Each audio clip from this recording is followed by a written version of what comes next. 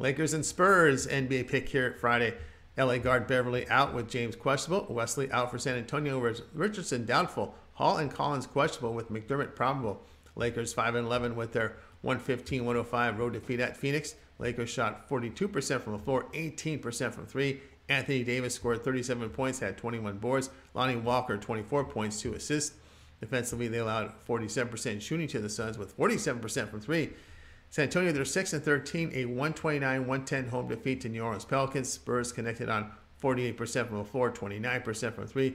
Devin Vassell, 26 points, 8 assists. McDermott off the bench scored 21 points, 2 assists. On defense, they allowed 57% shooting to the Pelicans, 42% from three.